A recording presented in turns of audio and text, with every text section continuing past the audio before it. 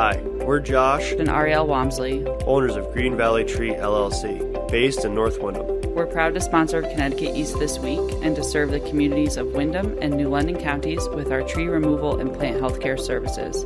Visit our website at greenvalleytreeworks.com for a full list of our services, or give us a call on 860-234-4041. We look forward to hearing from you. They've been part of Jewett City since 1937, but it almost ended a year later when the hurricane of 38 ripped across the region. We talked to the Demicco family, owners of Jewett City Florist and Greenhouse, about their 86 years in business. Plus, we take a look at other stories making the headlines from around the region. This is Connecticut East This Week.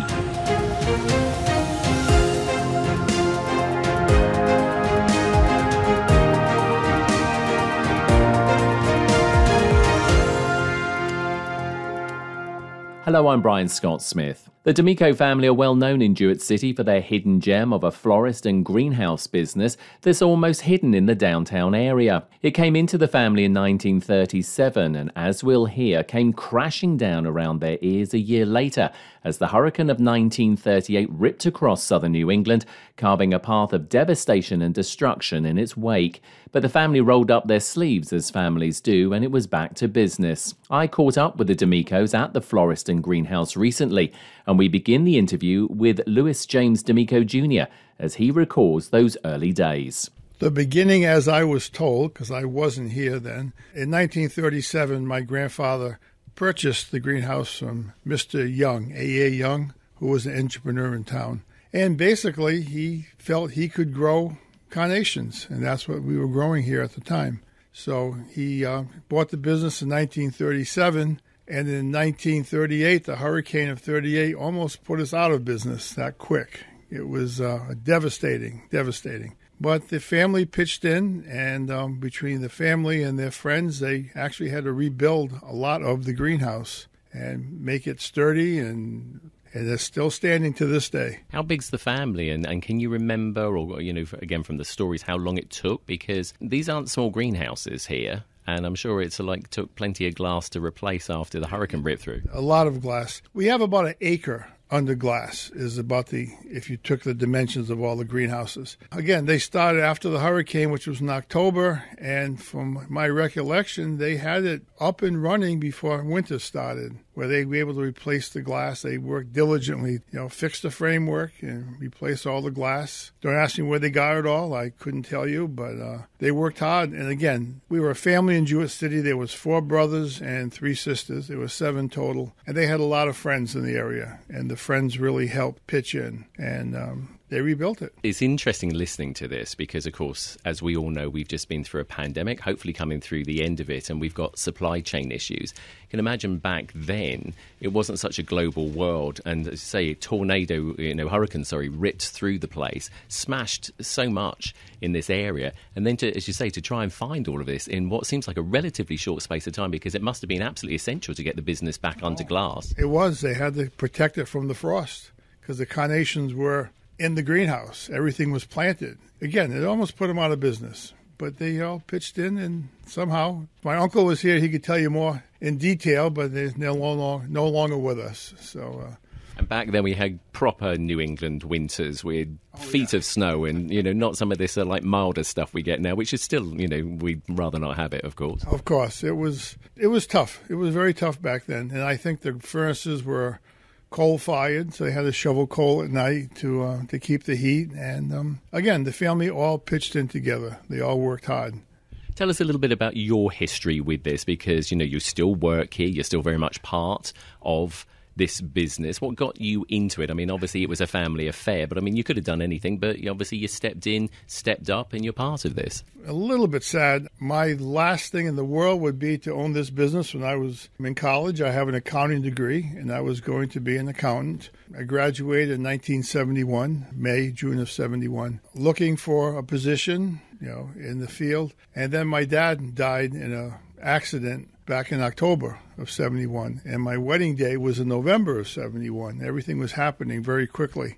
And the day he died, I talked with my uncles, and I said, if you want me in the business, I'd love to come in. And they, I'm not going to say I was the best worker growing up and as a teenager, but I really took to it, and they gave me a junior partnership for 3 years. And if it worked, I would take over his 25% of the business, which was my dad's. It has worked. I came into the business full time, and I haven't looked back. My wife's involved with the business. Of course, my 2 sons all got involved too. But yeah, and my uncles over the years, they were getting older. They were probably in their late 50s, early 60s.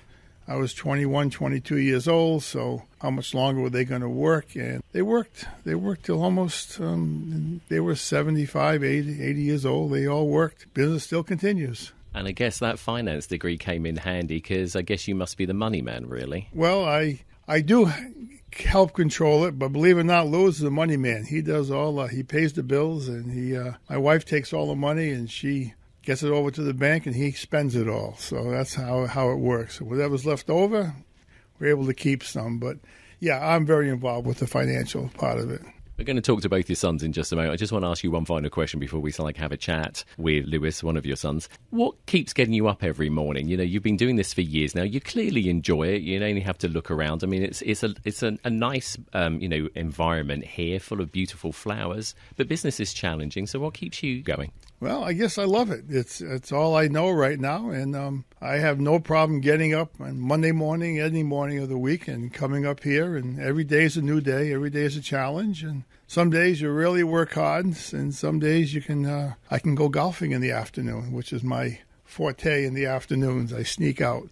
But again, I'm kind of semi-retired, so the kids run it. Let them take over. But there's no problem getting up, no problem going to work. I really enjoy it. Actually, there is just one thing I want to ask you before I ask Lewis some questions. You'd mentioned while we were having our little pre-recording chat, carnations were the big thing back then for your business, that you grew so many that you were probably at least the biggest carnation grower in Eastern Connecticut, possibly in New England. Why did you stop the carnations? Because, I mean, that's not a thing anymore, is it? No, it isn't. Carnations were very, very popular. They're still a very popular flower, but you couldn't buy a good carnation. You couldn't just go somewhere and buy 500 carnations. You had to grow them and pick them, and we used to supply all the florists, and we still supply the florists in the area. But it came out that South America, especially the Colombian market, really brought a flower in for a cheaper price, no labor, and they ship them up. And to this day, they still ship them every week, and we still buy them, and they last a long time, and they're beautiful. So because of the supply and demand, we could buy what we need. A lot less work in the greenhouse. The greenhouse has done a 180. We're very much into plants now, and especially the holidays. We just finished Easter, sold every Easter plant we had. Now we're getting into Mother's Day and the whole spring planting season. So it's a very busy time of the year. Let's bring your son, Lewis, in as well. Lewis, great to talk to you. Tell us a little bit about your involvement with the business, because as Dad said, you're in control of the money side of it as well, but there's obviously multiple things that you and your brother do. So just give us a hint of what it is, it's like what your day involves. Get here in the morning and get the flowers out, and pretty much I take care of the retail part of the business, meaning and wholesale for flower-wise going in and out. Cut flowers, for arrangements and deliveries for around town, funerals, weddings, everyday work. And then also the wholesale part is packing orders to deliver to other florists in the area. Yeah, because you're a wholesaler as well, aren't you? So, have you got a fairly big business area? Because, this, it's a big rural area, but then there's many cities around as well. Yeah, we go as far as Hartford, out to Groton, New London, Norwich area, and up to Danielson area. So all of Eastern Connecticut, really? Yep, exactly, yes. So what got you into it? Because, obviously it's a family business. Your dad's told us his side of it. You do other things as well, other than this. Yeah. But what got you into the family business, as it were?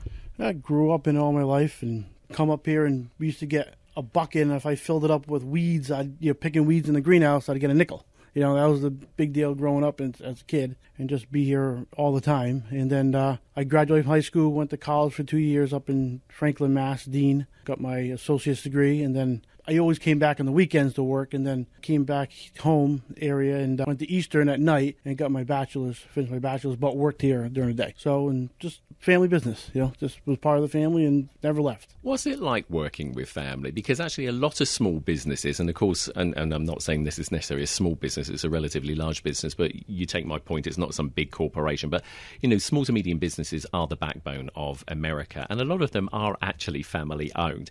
What's it like working with family? Because business can be challenging at the best of times, can't it? Oh, a lot of yelling.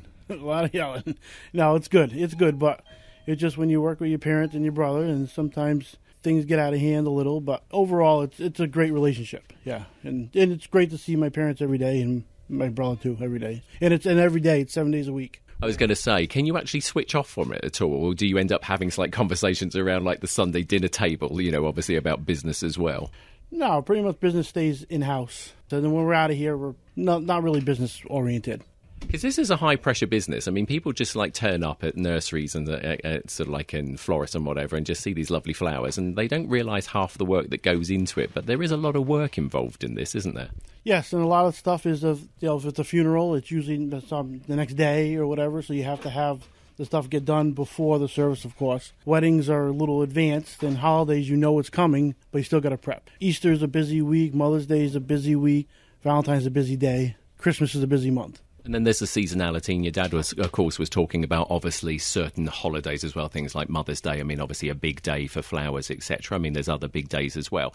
You've got the greenhouses, so obviously to a certain degree you can control the growth and the flowers and things like that. But I'm guessing you're still sort of, to a certain degree, the weather can play a part in this and could ruin things? It could. It slows down. If it's bad weather during those holidays, it's definitely a little slower. Usually for plant-wise, the plants go. People plant. Especially during COVID, it was very busy. Why do you think that was? I mean, it sounds a bit of a dumb question, but did you sort of ever work out why? Because, I mean, I know people were out walking, but it's like it wouldn't necessarily strike me that, like, oh, yeah, I must go and buy some extra flowers because of COVID. I think they were just home looking for stuff to do. Exactly. And just to have stuff on their table or in their yard, to plant their yards and stuff. It was big the last few years because of that reason. We have just been joined by the other brother. Let's have a chat with you. Brent, what's your involvement here? You've come in. It looks like you've been working hard, so you're sweating. I mean, as we record this today, actually, it's 90 degrees outside, so you know that. There's a big old jug of water there. Tell us what you've been up to. Just taking care of the plants. Getting that time right now. Everyone's weather's breaking. People are itching, ready to get outside, decorate their house. I'm ready to get rid of everything so I can go hang out and drink some beers or something, What's your day-to-day like? 7 days a week. We are farmers. Well, I'm a farmer. Just like they're going out taking care of their animals, we're taking care of the greenhouse. I got good help, so, helps out. Give us a bit of a sense of your day. I know you just said it's 7 days a week. So for the listeners, as we said, they turn up, they buy their flowers, they order their flowers. We've got no idea what it takes to obviously get those. What time are you starting at the day? Give us a sense of what your day actually involves. What are you doing? Well, I mean, we have, I didn't hear what you said to my dad and my brother, but, we have a wholesale side. We do cut flowers. We have a busy on the retail side. So we kind of hit both ends. Come here, cut the flowers, see what orders we have kind of going on. Help starts arriving. I like to get the watering done first, and then we can kind of shuffle things around, see what's going on. I mean, I like to get here before them. I like to be here at 7 o'clock, but normally 8 o'clock, doors open, everyone's here. Talk us through some of the stuff that you're working on at the moment, because as we record this, it's mid-April. Yeah. Of course, like any business, you're always thinking ahead for, the things that are coming up. So give us a sense of some of the stuff you're working on. Well, Easter just got over. We're fortunate. We're open year-round, so we're heating these greenhouses year-round. A lot of greenhouses don't do that. They start opening them around February-ish. But right now, we're opening things up, spacing things out. We have we're almost like 90% automated here, so meaning automatic watering. So it helps us to be able to, help customers do what we have to do. I have 2 girls out there right now, and, that's what they're doing. They're spacing stuff out. They're putting our drip lines in, and every day is just less that we have to worry about watering. Just kind of turn some switches on and make sure that, the food's there and monitor things. Your dad said when we were talking to him earlier that many, many years ago it was all about carnations, and then carnations, sort of like fell out of favour because they were able to be grown cheaper elsewhere. What sorts of things are sort of like popular now? Because even in the floristry industry, in the plant industry, things come into fashion, they fall out of fashion, don't they? Well, I know when I took over 15 years ago now, like actually running the greenhouse, we probably grew 2,000 hangers. Now we're growing over 4,000. Our volume has risen, just because we had the space, we started filling it. We are the hidden gem in the area because of the things that we have here. It's just, you go to, a Home Depot, a Walmart, whatever, Lowe's, fine, they have stuff, but it's not going to be taking care of the quality as a greenhouse atmosphere. When you say hangers, what do you mean? Is that hanging plants? Hanging plants that we do, hangers, 4-inch material, stationary pots. And what's some of the things that you like about, doing this job? Because you have to want to do it. It's not a case of like, I'm just going to turn up. I mean, there still has to be a passion there. Even you said like you've been here 15 years. So what keeps you going? No, I think just the way I was raised, plain and simple. I don't know, just get the work done. That's what it comes down to. Keep him happy. But no, that's what it really comes down to. It's a lot. People that actually know how to run greenhouses, and there's a lot of good ones out there. I'm telling you, it's a project. It's not just plant a plant and just, I tell a lot of people, because I live in town, oh, your house looks beautiful, and I do window box in front of my house. What do? I'm consistent. That's what the greenhouse industry, if you're consistent, you're watering your plants, you're not forgetting, you'll have success. And how tough an industry is it? Because, again, all business has its particular sort of like challenges. What would you say are some of the biggest challenges for this type of industry? I think for me, just not that we try to have any kind of pests, to be honest with you, but we went a lot with all natural stuff. I'm actually using biological insects to fight the insects that will actually hurt the plant instead of maybe going around and using some kind of chemical. That's what I've been actually exploring the last 5 years, and I've been seeing it make a huge difference. I'm not dealing with chemicals. I'm using something biological that's safe for everyone, safe for the plant, safe for the environment, kind of the food chain, if you get what I'm saying. So that's something that sort of like sets you apart because, not dissing, obviously, the big box stores, but like you said, you can go there. They don't have the expertise. They do their very best. And, yeah, you might get it cheaper, but it probably lasts probably a quarter of the time. They're not cheap anymore, the box stores. You go to the spots, they're right where all of us growers are. They're not the cheap people anymore because they got to price it out correctly. Shop local, right? Lewis, let's get back to you. You've got a folder in your hand. What were you going to show me? Well, they can't see this, but the list of what we're growing today is probably 4 times what the list was 15 years ago. Brent's done a great job. He's taken the greenhouse and he's made it his pride and joy. He doesn't take enough credit for what he does. He does a great job out there. It was interesting listening to Brent when he was saying about, not using chemical pesticides and things like that, because, of course, that's one of the things that people are so used to using anyway, isn't it? It's like in their own gardens. But, to know that you're actually buying a quality plant that hasn't been tainted by chemicals and this whole use of natural enemies of other pests. That seems like a pretty rare thing. He's come a long way with the biologicals. Again, he handles them all. I don't get involved with those whatsoever. If there used to be an aphid problem, there's something out there that controls the aphids. He gets it, buys them, he spreads them around, and they kill the aphids, and then they just kind of fade away. It's amazing how they do it now. You buy things by the billions, and then you put them in the fertilizer, and next thing you know, you're watering the plants, and these little nematodes or whatever are being spread around the greenhouse, and they're destroying some of the bugs or some of the viruses that are out there that will hurt a plant. They do a great job. Must be something that you have to constantly stay on top of, because we're always hearing about, the trees here in Connecticut being attacked by bugs and things. So, with climate change and whatever, this must be something that Brent's constantly having to probably keep on top of. We have a closed environment. Everything's encased. We have nothing outside growing pretty much. Everything's inside the greenhouse. So we can control our environment to a certain point. So we're not letting in some of those other problems. Our greenhouses used to be 100% glass greenhouses. As we said, we changed it after the hurricane. We had to replace the glass. Back in the 70s and 80s, we started switching over to Lexan, which is a double pane plastic with ribs. And that has allowed me to cut back on some of the heat loss. You're still heating as much, but the loss, it's not just a piece of glass between you and the outside. Now it's a double pane polyethylene material that kind of traps the heat in. And it does work. It has worked well over the years. So it's like the double glazed windows that we have, but the greenhouse equivalent. Pretty much, and there is an air pocket in between. As we said, the business has been going for many years. It's still continuing, obviously very successfully. It seems like a strange question to ask, but what does the future hold for this business, for you, for the family, do you think? That's a very good question. I don't have a good answer because my family, as my two sons, they're both into it. Their children at this point in time don't seem to be involved in the business whatsoever. Lewis's two kids are not involved whatsoever. Brent has 4 children, and God knows what's going to happen. But, it doesn't seem that there's a want, but there wasn't with Brent growing up either. You never know. And a little bit like yourself, you said earlier, you didn't want to get into the business, but then here you still are. Yeah. All my cousins, my dad and his 3 brothers, all had children, but none of them stayed in the area except me. And I seemed to be the one that stayed in town and then just came into the business.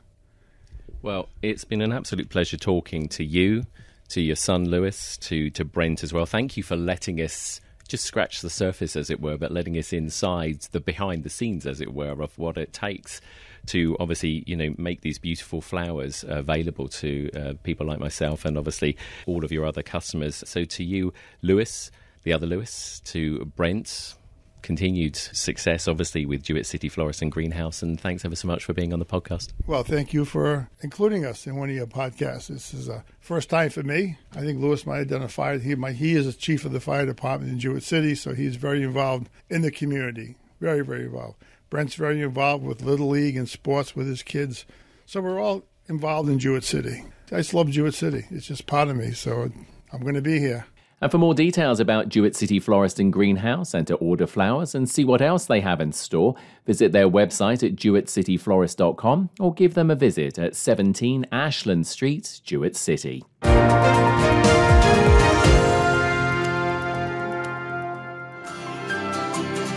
Looking for a one-of-a-kind experience this season? Visit Wicked Tulips, the place where happiness blooms. Imagine walking through more than 700,000 tulips of all different shapes, colors, and scents. You can find just that at our farm in Preston, Connecticut. We're open 7 days a week through the month of May, and entry is ticket only. Ready to tiptoe through the tulips? What are you waiting for? Just go to wickedtulips.com for more.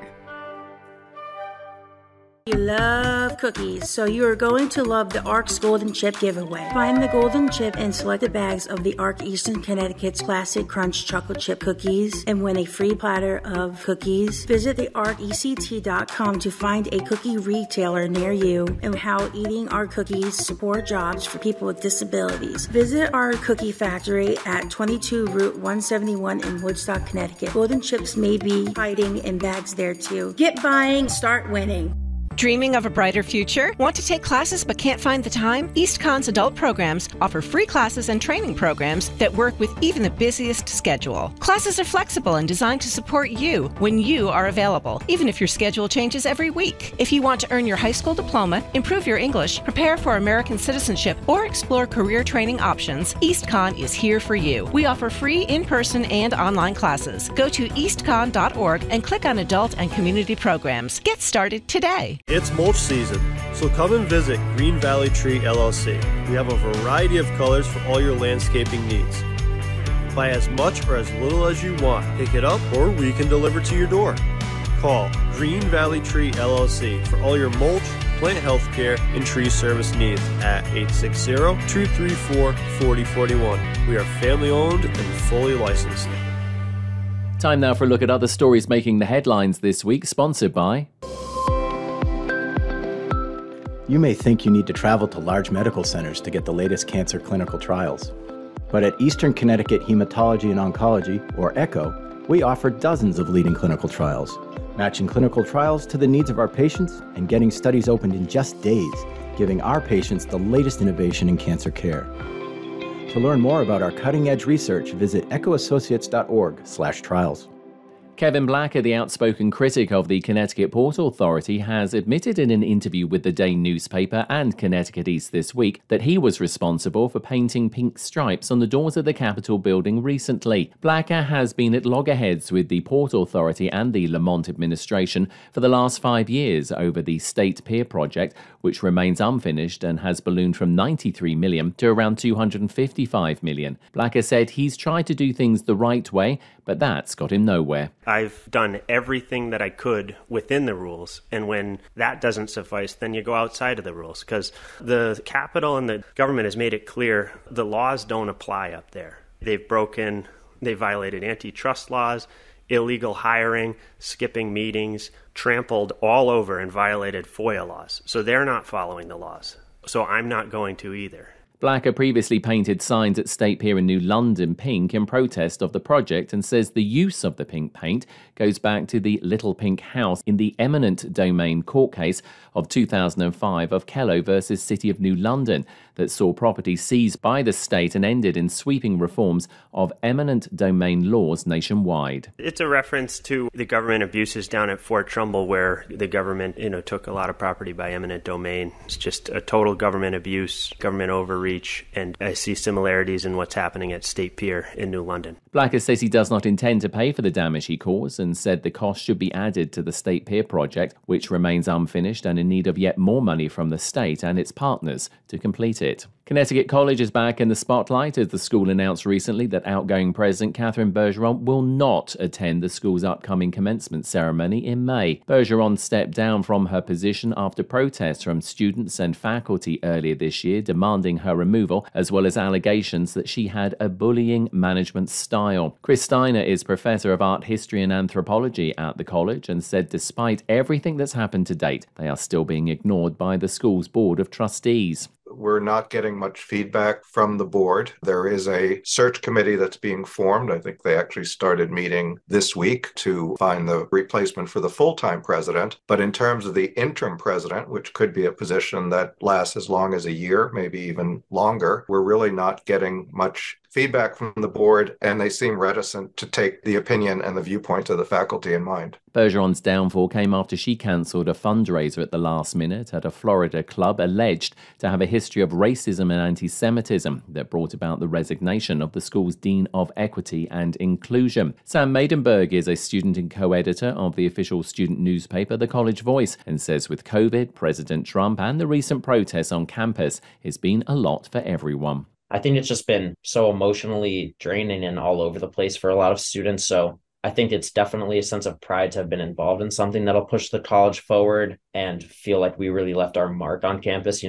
I feel like I have my physical mark on campus through my work at the College Voice in a lot of ways. And I think other students feel like they have left their mark on campus through the movement that gripped the college for the last few months. Bergeron will not be at the school's commencement ceremony, but said in a brief statement that she will be there in spirit. Members of the Non-Profit Alliance of Northeast Connecticut are taking on the region's transportation problems with a hackathon. The idea is to bring people together to look at what is missing in the area of transportation and what already exists, and see how transport resources can be modified and new ones created. Kathleen Kreider is from the non-profit Access Community Action Agency heading up the hackathon and says it's a concept anyone can use. So HackCT is what we hope to scale up and out into Connecticut. So we were creating something that can be replicated, and then it can be a roadshow. This can be given to other communities, whether it's a transportation hack, whether it's a different problem that a community needs to solve. If Connecticut as a state understands what a hack is and can roll up their sleeves and dive into a hackathon concept-based way of doing something, Connecticut is on its way to solving its problems.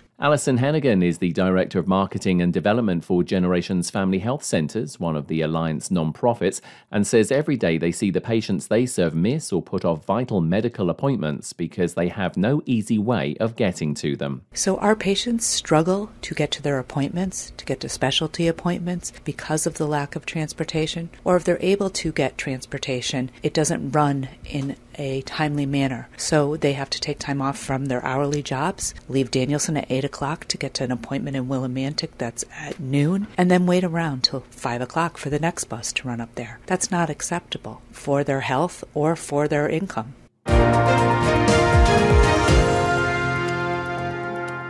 That's all from us for this edition. Do send us your questions and story ideas to the show via our website at connecticut-east.com or Facebook or Twitter at Connecticut East and on Instagram at Connecticut East This Week. And you can listen to the show again on our social platforms, on demand, and by asking your smart speaker to play Connecticut East This Week podcast. And please like, follow, and share on your social media too. I'm Brian Scott Smith. Thank you for listening.